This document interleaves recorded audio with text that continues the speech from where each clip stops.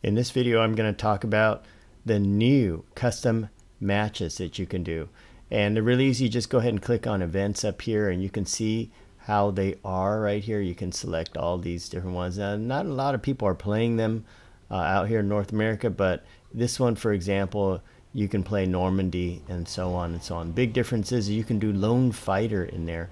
Now, Lone Fighter is not so hardcore. In other words, you get the HUD and all that, and you get markings and the mini map and so forth. But it is with no bots.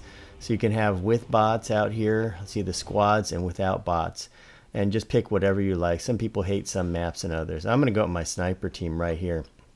First thing you're going to notice when you get into the game, it's nice and lonely. Normally you'd spawn with a bunch of bots. You're used to having your bots with you, but it is going to be lonely. Therefore, game tactics and strategy will change.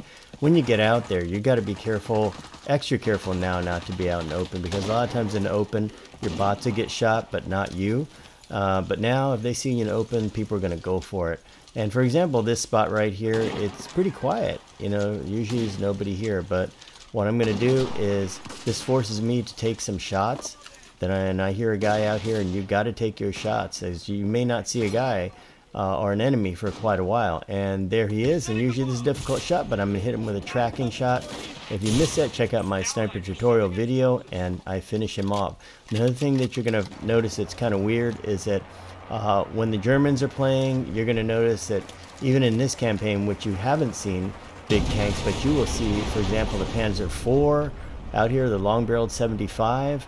And here's another guy. You got to take that shot, even though I miss him and he's in the bushes. He doesn't know I'm there, and that's what's amazing. It's just like in real life, people don't exactly know where you're shooting from. Normally the bots would turn, if you had bots, and they'd turn and they'd figure out where you're at, and they'd tip them off and all, or they start shooting back at you. But this is what's kind of cool, is they can't always tell where you're at. So therefore, really good positions like this tower are really gold, big time gold, I mean. But you got to be careful, because as you start taking down guys, they're going to figure it out and they're going to come for you and all that. But like I was saying, you're going to see some weird weaponry out here. It's going to be imbalanced in many ways. And if you're not comfortable with that, I wouldn't play it. And also, it's just 1 versus 1, no bots. You got to take that shot. Look at that shot right there. Have to take these crazy shots. You only get one time to take a shot. So like I was saying, you're going to be out here, and you're going to be up against some really tough weapon. In this game, the other team had a Panzer IV, long-barreled 75mm and all that. No match. Our A13s were no match for it, and we have just the cheapo ones, and we couldn't kill it. Here's another example. See this guy? You just got to keep shooting him. You must kill and finish people off. Don't be like in the regular bot games where you shoot like 3 guys and then let them get killed by everybody else, or let artillery take them down. You got to finish what you started here, because that may be the only chance you get at this guy. And after you get a few kills in a spot, you're going to grab a lot of attention. For example, up here in this tower, in the old days playing in bot matches, I really wouldn't have to worry, because they'll just go ahead and overrun my position, and I'll get to shoot them from behind, or if my team was on advance, they'd outrun me and I'd have to catch up to him. I'd only be able to fire a few times up here. So you're going to make these shots. You're going to have to take these tracking shots way out there, because this is pretty much, on this map, it's a sniper fest. And you're going to find that in Tunisia. A lot of other maps are going to be different. For example, Normandy, there'll probably be a lot of shooting, but once again, it'll favor the person that is, you know, got the better gear. Another thing you're also going to notice on these maps is, since they're really favor the snipers and people only have one character, bam, take that guy right there, is that you're going to have a lot of cat and mouse games. In this this mission right here, it took about 31 minutes. I've had to cut out a lot of it, because a lot of it's hunting for the bad guys. But at the same time, it brings up opportunities where you can really sneak behind lines if you're really smart and sneaky, and you can go ahead and wreak havoc on them. Unlike when there are bots out there, the big difference with all sorts of bots is that they can shoot you, they can see you, and they can alert the boss of the bot group where you are. Let's take him out. Don't let him live out there. And so that's a big difference there too. So should you play it or should you not? I'll tell you what I think. is if you like the bot games and like being able to shoot at the AI, which I do, I love being able to shoot some AI every once in a while, then those games are for you, because these games are either going to be really slow or they're going to be really fast. Like I've seen these matches over in like 10 minutes. Just one side gets totally steamrolled. So like I said, again, if you don't mind that, and if you're the kind of person that likes this challenge, bam, God, don't let him live, then this is for you, really. Some people just don't like the bots, but I do like I said, I like the PvE aspect to this game also, and the combination of both those makes it a lot more fun. Seems like more people are in it, and more exciting, faster action. But some people like knowing that it's just them against the other person, and like I said, this game is the one to do it. They don't always know you're there. You can be stealthy. You can do some cool things in this if that's your thing and you like that.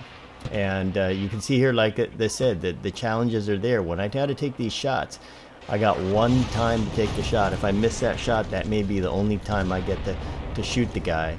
And you know, but like I said, you're going to find differences. Like, okay, look at this guy here. Now this is a little tricky little guy. He's just running around like that. You're going to get that too. And he's not like the AI, where the AI would just stand there and let you shoot them in the head right there. He's a little bit trickier to hit, and you got to think a little bit ahead of time right here. So after you get a few hits, what's going to happen is they're going to come for you, and they just end up bombing where I was, and tanks start blasting. So, you know, you either got to move, but if you got a good position like that, you don't really want to move. You want to stay there, because like I said, it's gold. But one thing is, look at this. I'm getting, since I get killed, I don't have a sniper. I went behind enemy lines. I got all the way back there, snuck up in here, and then I see a guy like this. Look at this, and fire, hit him once like that, and nope, and I missed again. And look at that, how bad a shot I am with that. He still doesn't know I'm there. Crazy. Now if he had AI, he would be turning around, they'd be firing at me, and they'd give away my position. But he's easy kill. So just imagine yourself, you get behind enemy lines, you can go kill these guys. And if you're really good, and some players I've seen are really good, they can do it. Or if you're like a sniper like me and you want to get this position, get it. Believe it or not, the guy that killed me, one of the guys is in there somewhere, hiding. He's somewhere out there, and he's a real sneaky sniper, because sometimes he's up, sometimes he's not. And there you go, they bombed me again. Keep on, I mean, they devote a bomber to taking me out here. I mean, it's obviously where I am, but they're bombing me? Crazy. They don't do this in the bot campaigns. They just bomb objective points. But anyway, it's kind of cool that they'll actually do that. It's kind of like, wow, you know, they're going to go, really, they're taking me seriously. They're going to bomb me. And so let's find out where this guy is, you know. And this is the thing, is it's cat and mouse. Anytime you do this, guys could be ready to give you a headshot. And here's one guy.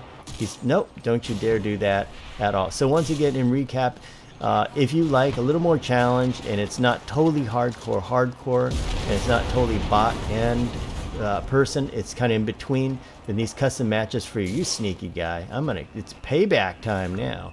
There we go. But yeah, look what happened now. Oh, boom, and I got a tank shooting at me or whatever, and bam, oh my gosh, this just hits like a truck. Anyway, but like I said, you have to accept that if you get unbalanced teams, like your team doesn't have, for some reason doesn't have the tank, then that could be the end of it. You know, you get a big tank like that, and it could just get kill after kill, and they can hold off positions and are pretty much invulnerable.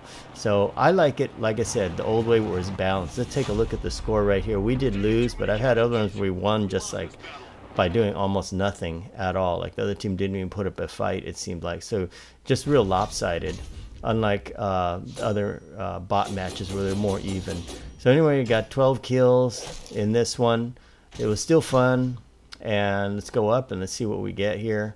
Yep, I got 12 and 4, and I'm the range sniper.